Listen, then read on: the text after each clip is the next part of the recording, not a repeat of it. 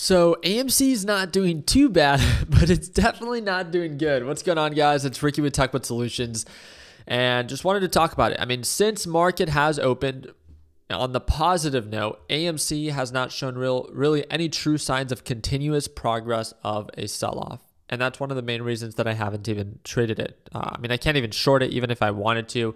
They block the ability to short because there's no shares available, at least on the Webull trading application that I'm choosing to trade on. It does have a common support as of right now around 485, and then it tends to have a resistance right around 515. So I don't like trading these like pump and dump stocks when it's consolidating. Again, I've been very open with you guys.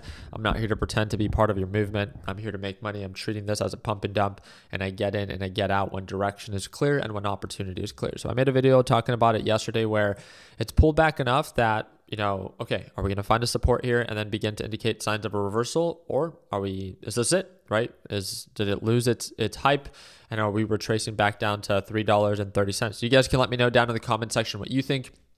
But I wanted to answer some questions that I got in yesterday's video. I feel like a lot of people think that there's like some form of conspiracy theory on why AMC didn't do well. AMC didn't do well because it's a shit company. Like the same thing with GME. Like why make it seem like it's something that it's not? I mean, I got a wild comment yesterday of like, the only reason AMC didn't absolutely take off yesterday is because the hedge funds are against us and Wall Street doesn't want us to succeed. Like, no, idiot. It's a crap company. I mean, AMC itself sold, 23 million shares of its own stock yesterday because it has debt that's due in 2026 and it needs the cash to pay off that debt. It's $165 million. And this stock gapped up 200% in 2 days. So anyone with a freaking brain cell would lock in profits. Why wouldn't you? And I feel like they try to find any excuse of like, oh, well, AMC got halted every 10 minutes. That's what happens with any normal company that experiences any type of volatility within a short period of time. And if it moves more than 10%, yes, it does get halted. And then they're like, well, what happened? Why didn't this one get halted? It's like any company, especially the ones that have a lot of attention to them. Any of those companies, yes, they do trigger circuit breakers and they get halted. Just like they get halted on the way up, they also get halted on the way down. It's not rocket science. It's nothing new. It's not because they're against you. It's common sense for those that have traded or invested in the market. And then what was the other one that I got of like, oh, well, that's not taking into consideration all the naked shorts that you can't see. I'm like, dude, I just feel bad for these like GME and these AMC traders. Like, I would honestly have thought that based off of what happened in the past, right? From when we originally pumped and to know that it didn't work, and then we came crashing from nearly $400 per share all the way down to $2. You would think these idiots would learn their lesson, right? That like, oh no, this time it's different. This time Roaring Kitty said that this time it's different. Okay,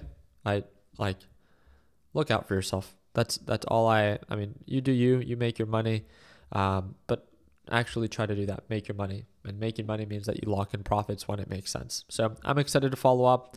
I just want price action to make sense. And if this thing begins to take off and direction is clear, I'd love to trade this, right? I'd love to take advantage of the opportunity because that's all I see it as, like an opportunity presenting itself if it breaks out. And it's going to be a day trade, right?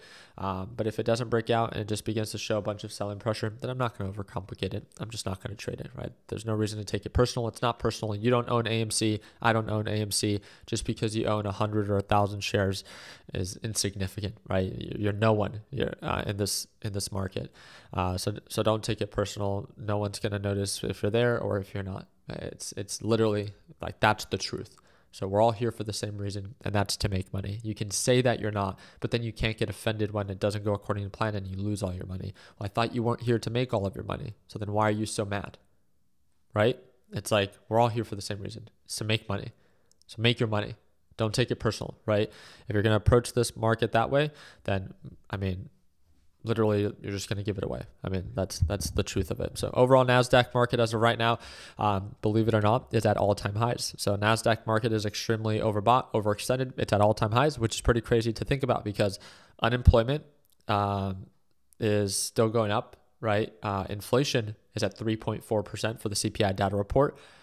It's not necessarily going down based off of what we've shown for like the past 6 CPI data reports.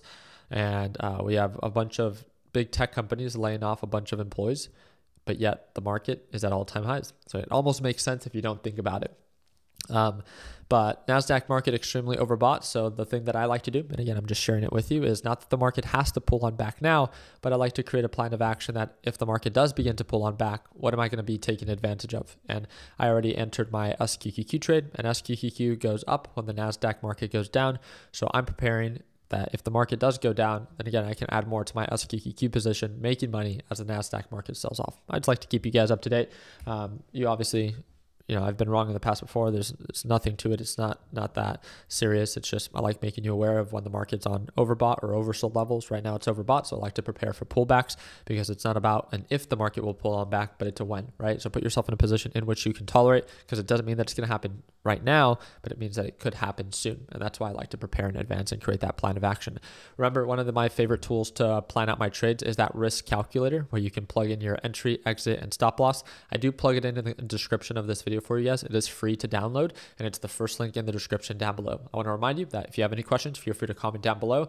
And if you want to watch me trade live, I trade live every single morning. So if you want to watch me trade live as soon as tomorrow, because you learn best by watching other people do, you get to see all of my good trades and all of my bad trades. And that's that second or third link in the description down below, and you'll get 50% off LPP 2.0. So I appreciate your time. Hope that earned a thumbs up. I'll see you guys on the next one. And please do your part in looking out for yourself. Stop making 1,000 excuses on why AMC is not doing well or GME is not doing well. It's not doing well because it's a shit company. It's all based off of momentum. And if there's no momentum, then it's not going to break out, right?